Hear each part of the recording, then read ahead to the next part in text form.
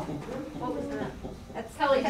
She's coming in virtually. Oh. I was going to say, is she? Oh, She made it? okay. Yeah, she did. Okay. And we had contingency and contingency plans in case.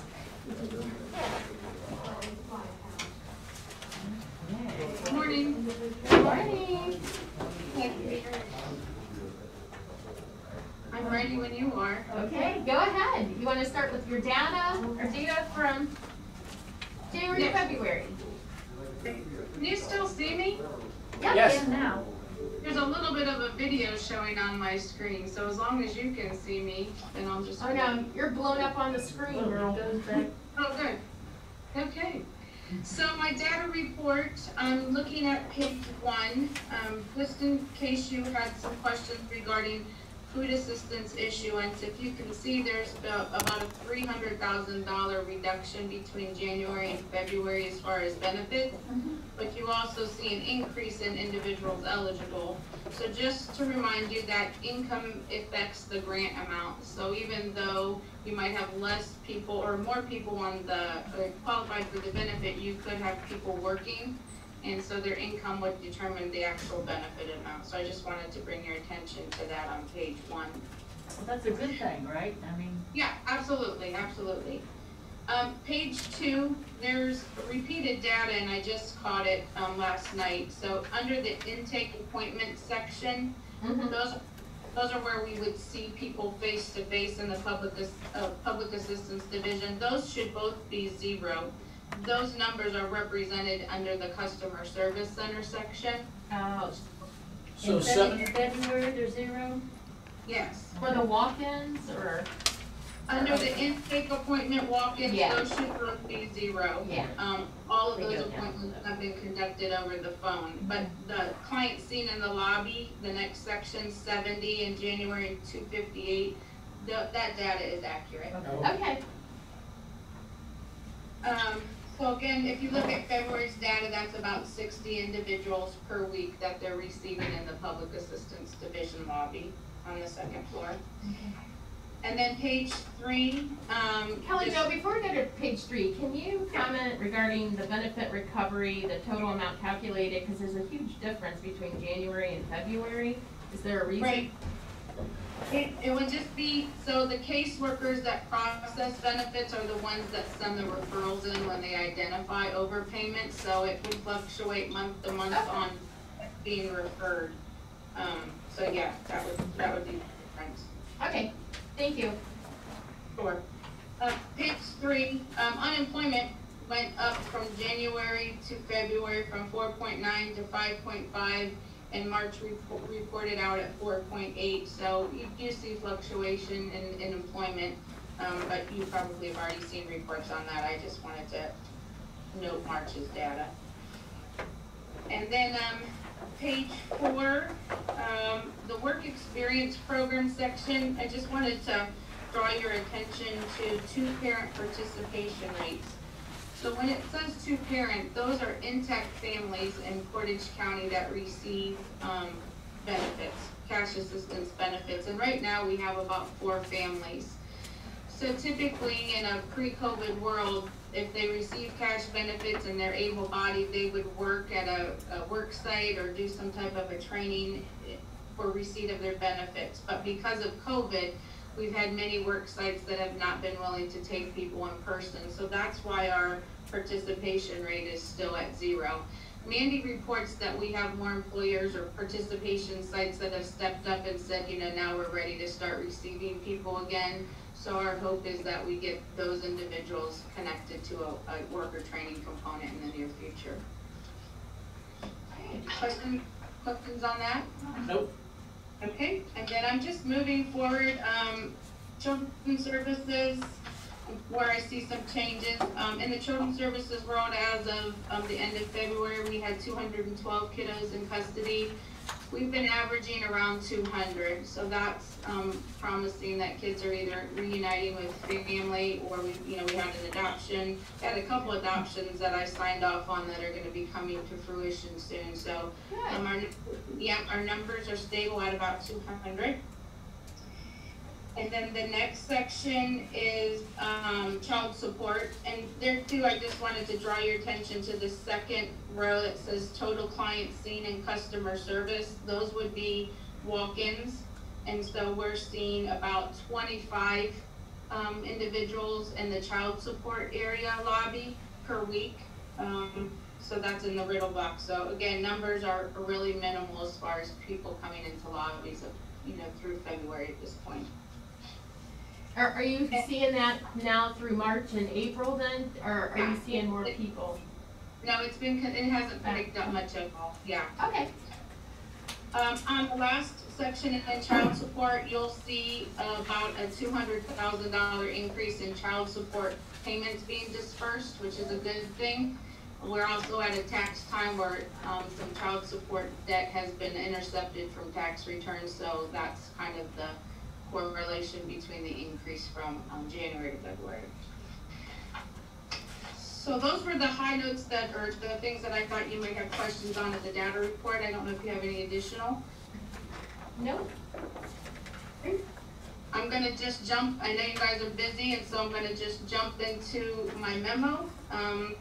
Sue, I'm gonna let you explain the first one. It is an amendment on a past contract, per the recommendation of our NOPCOG director. So Sue, can you elaborate on that? Absolutely. This is the Family Community Services contract that we had modified the dollars back in, I think, February, maybe January or February.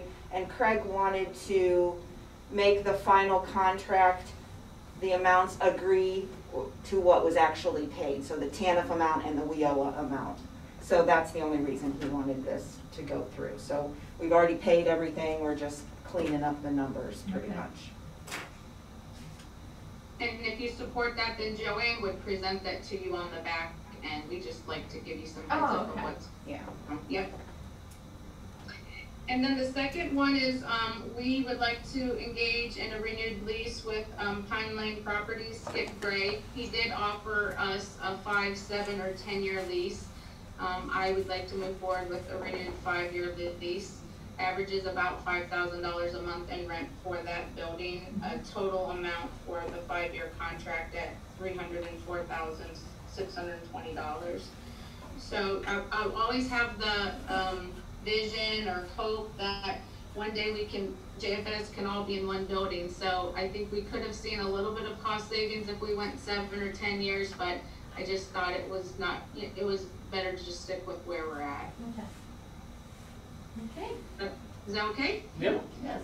Okay, so you will get that, like I said, through Joanne. And then as far as some events, high level stuff, last year we had our first annual back to school event at the OMJ building and parking lot, and we had many, many community partners.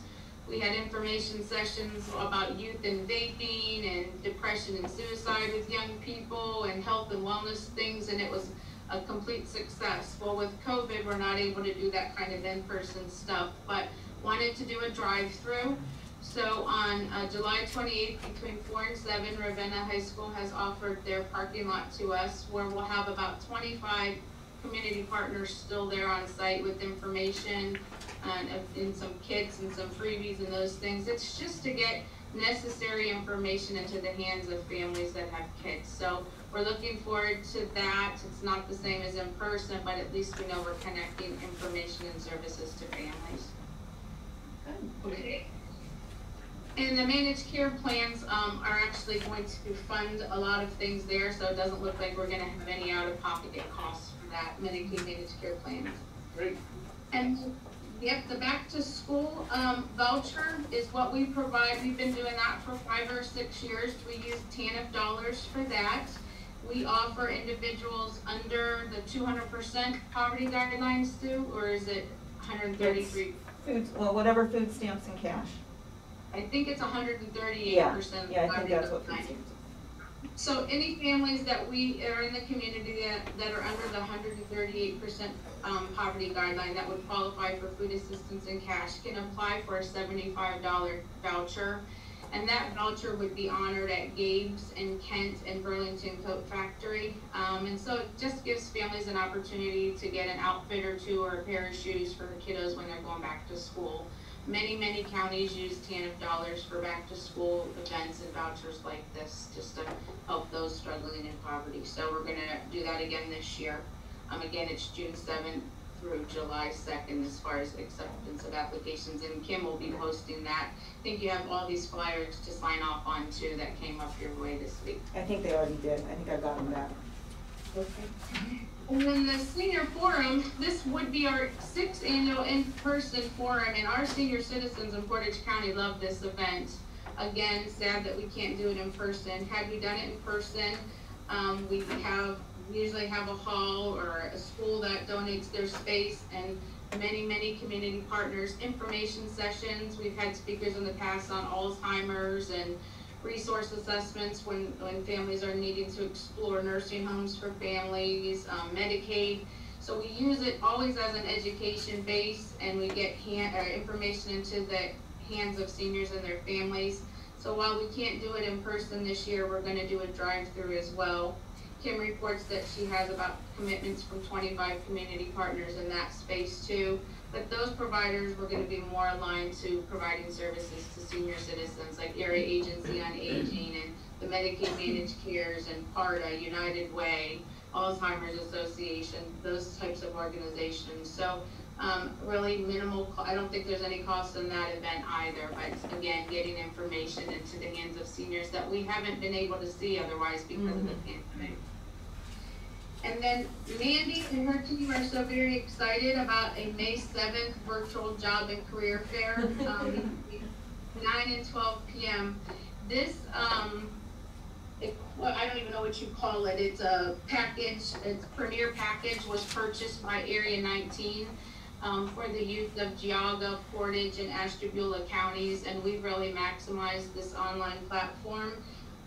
Again, Mandy reports there's 16 employers committed to doing this virtual job fair: manufacturing, healthcare, the service industry, social service. So what's really neat about this is people enter virtually, but then each agency has their own table, and you can communicate live with the employer. They're asking people that register to also download their resume. So Commissioner Tony, we talked about the last one in data, so we've really been certain to ask these employers to collect necessary data for us. We're going to do a 30-day touch point after the event, just really, looking at who's connecting to genuine employment after these events. So I'll be excited to report that out to you after the event. Thank you. You're welcome.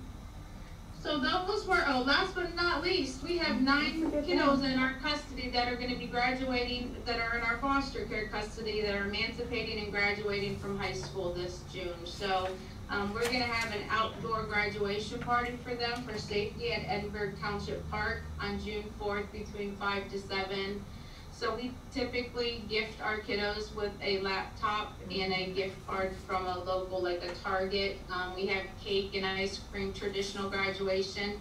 And we just celebrate their success and, wish them best as they transition into adulthood. So you're always welcome to join that event if you have the time. But we're really pleased and excited to have 9 kids graduating this June. And where is that being held?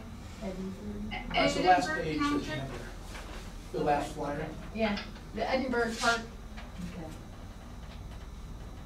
If you asked me how to get there, I wouldn't be able to tell you. Oh, I can get there. Thank you. Okay. Okay. So that was it for outreach events, unless you had any questions in that space. Nope. No, you guys do a great job. Yeah. Okay, good. So moving on, I have invited Representative Gail, I'm probably going to pronounce it wrong, Pavlika. Yep, to come to JFS. She accepted my invitation. She'll be here on May 10th. We're on the 10:30 hour, but I'm going to shore up logistics. Joel Potts, who's our Ohio Department of Job and Family Services Association president for all 88 counties, is going to come down from Columbus and join us. You all are welcome as well. I'll give details to you if your time allows. But I think we've hosted a number of senators and representatives here. It's really important for them to see all the great stuff we do at Portage. It also gives me an opportunity to talk about some of the challenges we have. I know right now they're shoring up the state budget. We do not know what type of impact it's gonna have on us, so we're kind of waiting with bated breath. But like in the past when Senator Eklund was there, he was a huge supporter of us getting that one-time short services fund. So again, it's really good for them to see boots on the ground, what we're doing. We have offered representatives and senators to do drive-alongs with our social workers in the past. So whatever she's interested in seeing and doing, we're gonna open up our world to her. So I just wanted to let you know she'll be here on May 10th. Do you know what time she's coming? Has she set up a time, Kelly? We talked about 10:30, but could I get back to you and confirm the time? Yeah, would you, yeah. Yeah, absolutely, absolutely. I'll send to all of you the Yeah, confirmation. that's great. Okay. I think on my agenda, the next thing is a request for your support in moving our child support office to the administration building. Am I on target there? Yes, The yes. next one, okay. So we have about 20, we have a couple resignations today, so we're about a little over 20-some child support staff that occupies 2 floors in the Riddle block. Lisa Fay, who's the administrator there, and Rebecca Abbott, who's the administrator for public assistance on the 2nd floor, have got together and really looked at space options, and we believe we can accommodate that team at the 2nd floor, Okay. share the lobby.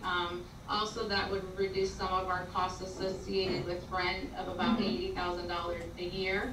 So if you support that, we would like to move forward in that space and have that transition occur by July 1st of this year. Sure. Yeah, we'll just to make sure that we let Dave Lear know to see how, you know, that Yeah. impacts our budget, but I'm sure it's fine, Kelly Jo. Okay, perfect. I'll do that. I'll follow up. I was gonna follow up with him on a number of other Yeah, things because you too. might wanna say something to him because we're, you know, getting ready to do budget stuff and that'll have an impact on ours, so. But no, I think it's more convenient for you to have your operations all here, so. Yes.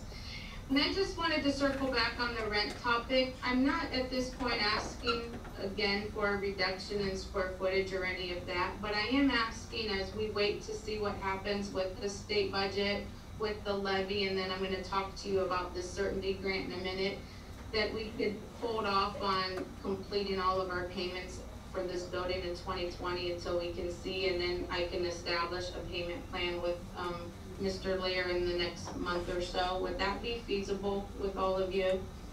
Instead of asking for reduction in space and all of that? Why don't you get with Dave, Kelly Jo, and then we'll have him report back to us, because I hate to say yes and we don't have a full overview picture, so, because I know you Okay. still owe rent from what, last year, right? 2020? 4 months. Not for the Riddle block, but 4 months of rent for the admin building, yes, and that's what yeah, I was That's thinking what I about. thought, yeah, because that does impact our bottom line, so we just have to make sure. And I Okay. can go ahead and talk to him about that. Yes, talk with him before we make any decisions on that, okay? Thank you. And then moving on to the next topic is a certainty grant update. And so, Protect Ohio, you all know I beat that topic down, and that's primarily the reason we came before the taxpayers and the voters for this new levy. So there was always a plan, and it was approved by the federal government to have one time or one pot of restoration funds for the 12 counties that were negatively impacted by the loss of Protect Ohio. And I've updated you 3 or 4 or 5 times over the last 2 years about that, because last year we thought we were gonna get that gap funding last year, and they kicked the can down the road, and then last September, they shared with us that it would be January where we would start receiving monthly payments for those restoration funds. Well, here came January, and January passed. February came, we outreached to the state, they said they hadn't heard from the federal government, they were waiting. March came and went, they were waiting. April, we outreached to the state, and we were finally advised, and I don't think they held it from us, I think all those months they were waiting, that the federal government, the Department of Health and Human Services, had a discrepancy in the data entered from Ohio Department of Job and Family Services, and they were unable to finalize the total amount that would be divided between the 12 counties relevant to the restoration funds. So I'm not in the office today, but I do have a letter from the federal government to the state that I can share with you as, documentation and verification that this has been significantly delayed. With that being said, we've been without about $400,000 over the last months because based on the formula, we had projected to receive about $98,000 every month, to get those restoration funds. It's not long-term, it was just a one-time kind of pot of money. If indeed this isn't rectified between the federal government and the state within like the first 2 weeks of February, I would like to ask for your support in getting a cash advance of $400,000 until those dollars finally hit our allocations, because we're working without it. Kelly Jo, you said the second week of February, She meant May. May? Yeah. I was like, February next year? Not that May, but, the state had until April 30th to make the corrections in the system, and the state has verified that they've done that, but again, we can't control the finalization part of it from the federal government, so I, again, would like to outreach to David if I could. If we don't get anything by the second week of May, it would be something that would be paid back when the funds do hit our allocations. It's just we're needing some padding to get us through until those dollars come. Is there a chance that you may not receive them at all? I don't think so. Again, I'll share the letter with you. And the governor, Ohio Department of Job and Family Services, Kim Hall, wrote it in some type of a statute in December that it was gonna happen. So I don't think so, but we all work in government, we can't 100% guarantee, but we're still optimistic that it's coming. And it's 400,000, I mean, they've given you the amount, is that correct? 98,000 was based on the formula, so 98 times 4 would be a little shy of $400,000. But that could shift too. But again, it would be something we would pay back once the allocations come. Right. We thought, as you know, they were gonna hit us in January, we were gonna start getting them in January, and we did not. I'm happy to share the Okay. letter with you. Okay. Yeah, talk with Dave Blair, and, Yeah, because my only concern is if something happens and then they don't fund it. But, I mean, you probably need the funding, but yeah. again, that's gonna make a shift in our overall budget, so, okay. So I would be good to talk to him if we haven't heard any great news by Yes. the Yes. second, and look to be able to present that with an actual, like, a repayment agreement, and Right. not just a gift from you, it Right. would be a payback. In advance, yeah. Okay, perfect. And then, that was a certainty grant. I just wanted to say our levy committee, which is outside of Job and Family, because we're not allowed to, advocate on behalf of our levy, but they've done wonderful things. I don't know if you saw in the Portage that the League of Women Voters have Yes. voted to support the levy. United Way just voted to support our levy. So next week is a big deal for us, and they just have done a great job at putting that issue out to the public, and so we're calling it into existence that we're gonna pass our levy. Okay. All right, sounds good. Last few things, secondary trauma training. Our child welfare workers specifically have, 18 months is the average as far as people being able to sustain themselves in abuse, neglect worlds or realms, and most of our staff have been with us for a long time. But we also have to be very concerned with their mental health and the support that we need to provide to them. And not just our child protective workers, we need to be concerned of the mental health and the supports we give to all JFS employees, because we're all dealing with vulnerable populations. And unless we take care of ourselves, it's gonna have an impact on retention on the job and, our, connections with our clients and our citizens. So we're looking to bring in in-house training, here in the summer to do some health and wellness and, secondary trauma training. So I just wanted you all to know that I'm gonna be coordinating that, but it's really important that we give credence to our staff that, during the pandemic specifically, our child and adult protective workers were still out in the fields knocking on doors, and, Right. abuse didn't stop. So, that's something we're gonna continue continue to do on an annual basis. I just wanted to update you on that. And then Sue has a resolution for you, and we have 2 executive sessions. But other than that, do you have any questions on any of my open agenda material? Nope. No? No? Thank you so much. Sue, you're on. All right, yep, so I just have one this week. This is our regular staff costs that the WIA fund is paying back to public assistance for an adjustment for March of 2021 and then for April of 2021. Let's move the Board of Commissioners agrees to transfer $71,429.61 from Fund 1413 WIA Fund to Fund 1410 Public Assistance Fund. Second? Okay, roll call, Tony, Yes. Vicky, Yes. Sabrina. Yes.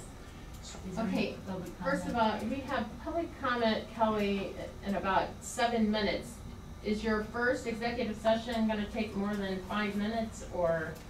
No. Okay, No. so let's do the first one, and then you gotta be out at 11. Is there any public comment, Amy? You know? No. Not so far? Yeah. And now, have a good day, guys. You too, thanks, Let's Sue. move in accordance with Ohio Revised Code, Section 121.22G1, motion to enter an executive session to consider compensation for a public employee. Second, oh, okay, roll call? Roll call? Yes. Vicky, Yes. Sabrina. Yes.